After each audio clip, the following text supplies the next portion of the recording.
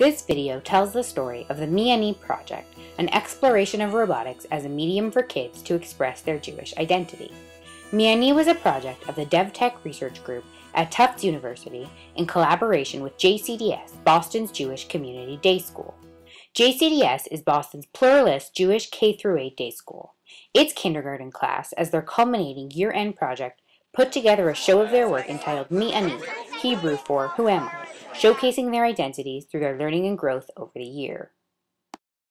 Me and E was part of a broader project called Tangible K, an NSF-funded project to investigate the use of innovative new technology in early education. This project is piloting an innovative programming environment called Chirp, a hybrid tangible graphical computer language. The kindergarten teachers and students put together a timeline of the year with pictures and drawings of events spanning September to May. The goal was for kids to create a personalized robot representing them that would travel along this timeline, stopping at 3 points that marked events that were particularly important to them. Kids would use their robots to convey an action or emotion, expressing them at that moment, showing their journey throughout the year. We began by introducing the class to robotics. First, they became familiar with the materials, learning to construct sturdy robots that had all the required parts. Then, they learned to program the robots using the hybrid Chirp interface. Kids had the option of using either graphical icons on a computer or blocks with the same icons to give the robots their commands. In pairs, they completed a series of challenges teaching them the individual commands and how to use these in a correct sequence to reach a goal. As they worked, they learned underlying programming concepts such as loops and parameters. Next, children decorated their robots. Using art materials like markers, paper, plasticine, and popsicle sticks, along with Lego, each child created a platform that would sit on top of their robot, representing their identity in any way they chose. It has my name, it has a JCDS sign, because that's where I go to school. It has a bowl of oatmeal because I like to eat. And it has the Israeli flag. I made a beautiful big background. And then I like Shabbat, so I made a challah and a challah. Finally, kids moved to programming their robots. In design journals, they planned what their robot would do at each point in the timeline and the sequence of commands they would use to program each action. The design journals encouraged kids to plan a meaningful sequence of actions and stimulated their memories of their plans when programming the robot and testing it out. As kids picked the moments in the year that were meaningful to them or that they especially enjoyed, we saw that many of the programs they created represented them performing an action. This girl, for example, used her robot to show herself participating in her favorite activity, gym. In September, on the first day of gym, it shakes. Yeah? And what's the shaking show? What does that show about? Not letting anyone tag it. At times, kids used the robots to represent not themselves, but a part of themselves.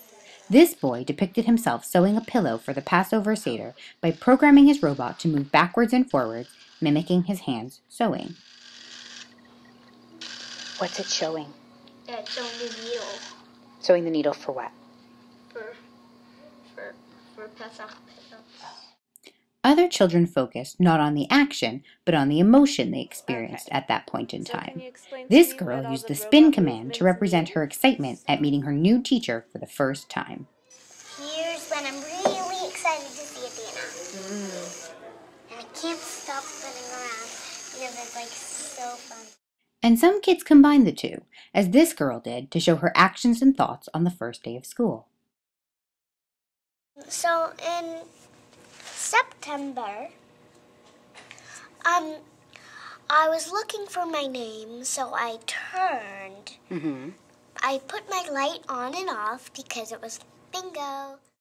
After programming their individual stops along the timeline, kids put their 3 programs together to form a complete journey. As they worked on their robots' journeys, kids underwent a process of trial and error and problem solving when their program didn't work as expected. Kids repeatedly returned to the robot itself or to the program to figure out what went wrong and what changes they needed to make. I went too far! One of my programs almost works. because I put the wrong number in, and it was hard to figure out what the number was. What did you use the numbers for? For a repeat. This cycle of testing, problem solving, and refining their programs was an integral part of the kids' learning process. It expanded their knowledge and familiarity with the technology and gave them a sense of pride in their work. I tested it and it worked. It did it? Okay, so we only have to add after December to get it to February? So it's repeat, 3 forward, and repeat.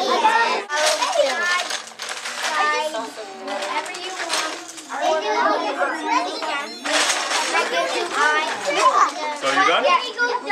All right.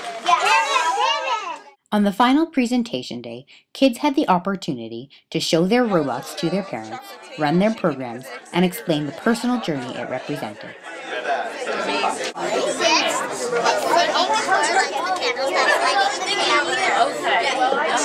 going all the way to May because, okay, it's going past May. The Me&E project provided kids with a new avenue to express their personal experiences and emerging identity. Over the course of the project, the kindergartners demonstrated to us not only their capacity to master a new technology and learn powerful new concepts, but their creativity, their perseverance, and their developing self-concept. The projects that kids created reflected their emerging understanding of themselves as unique individuals and provided a valuable window into their journey of growth, not through an outsider's eyes, but through their own. When you make a mistake, you get the answer from the mistake you made, and you can learn from the mistake. My favorite part was how you use your mind in a way. I was proudest that I finished my robot, and I finished doing such hard work. It felt like a test to me.